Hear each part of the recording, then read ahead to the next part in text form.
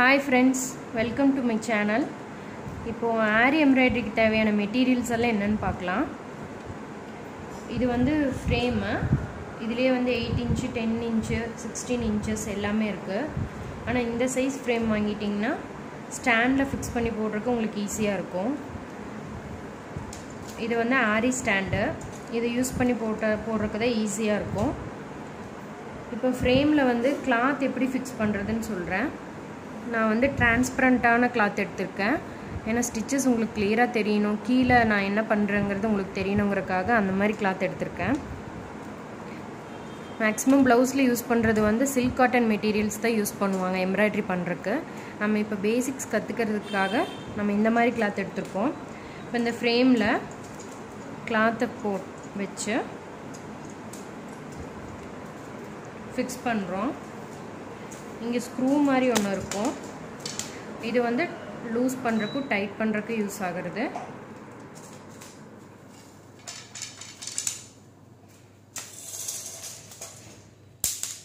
நம்ம இப்ப கிளாத்தை இந்த ஃப்ரேம்ல போட்டு மாட்றோம்.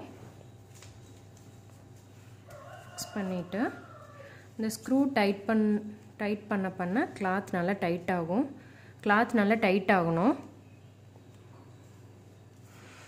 உங்களுக்கு வந்து கிளாத் இப்போ வந்து லூஸா இருக்கு. அது டைட் பண்றதுக்காக எல்லா பக்கம் கொஞ்சம் கொஞ்சம் இழுத்து விடணும்.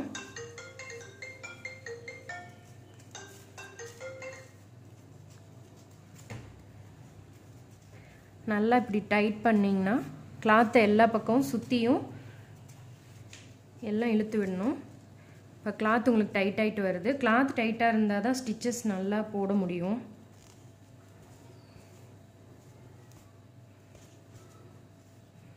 நல்லா ஃப்ரேம்ல ஃபிக்ஸ் பண்ணிட்டு இப்படி தட்டினீங்கன்னா டைட்டா இருக்க ஒரு சவுண்ட் வரும். டைட்டா இருக்க மாதிரி அந்த மாதிரி இருக்கணும். அப்பதான் ஸ்டிச்சஸ் நீட்டா இருக்கும். இப்போ ஸ்டாண்ட்ல இந்த ஃப்ரேம் அப்படியே வெச்சுக்கலாம். ஃபிக்ஸ் பண்ணிட்டு இப்போ நம்ம நீடில் என்னென்ன த்ரெட் ஃபர்ஸ்ட் நீங்க பலகருக்கு வந்து காட்டன் த்ரெட் யூஸ் பண்ணி பழகிக்கங்க. ஃபர்ஸ்ட் ஸ்டிச்சஸ் போட பழகிட்டீங்கன்னா அப்புறம் நீங்க silk thread வச்சு யூஸ் பண்ணலாம். silk threadல தான் போடுவாங்க. இப்போ பலகருக்கு மட்டும் நீங்க ஸ்டிச்சஸ்க்கு யூஸ் பண்ற காட்டன் த்ரெட் யூஸ் பண்ணீங்கன்னா ஈஸியா உங்களுக்கு பலகருக்கு ஈஸியா இருக்கும். இது வந்து துலிப் நீடில்னு சொல்லுவாங்க. 24, 14, 13 அந்த மாதிரி சைஸ்ல இருக்கு. இப்போ 24 வந்து உங்களுக்கு செயின் ஸ்டிச்சஸ் போடுறதுக்கு யூஸ் ஆகும்.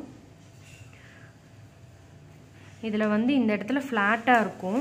அப்ப உங்களுக்கு ரொட்டேட் பண்றதுக்கு வந்து கஷ்டமா இருக்குங்கிறதுனால இதே 24 நீடில் தான். நான் டேப் இல்ல த்ரெட்டோ ஏதோ ஒன்னு நீங்க சுத்திக்கலாம். சுத்திட்டீங்கன்னா உங்களுக்கு ரொட்டேட் பண்றதுக்கு ஈஸியா இருக்கும் ஸ்டிச்சஸ் போடுறப்ப. அதுக்காக நான் சுத்தி இருக்கேன். 24 நீடில் வந்து உங்களுக்கு செயின் ஸ்டிச்சஸ் போடுறதுக்கு 14 இதுலயே 14ல நீடில் இருக்கு. அந்த நீடில் வந்து பீட்ஸ், ஜர்தோசி எல்லாம் யூஸ் பண்றதுக்கு யூஸ் ஆகும்.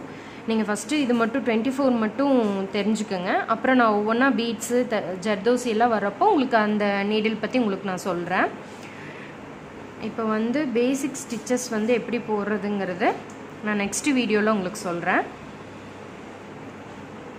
Okay, thank you.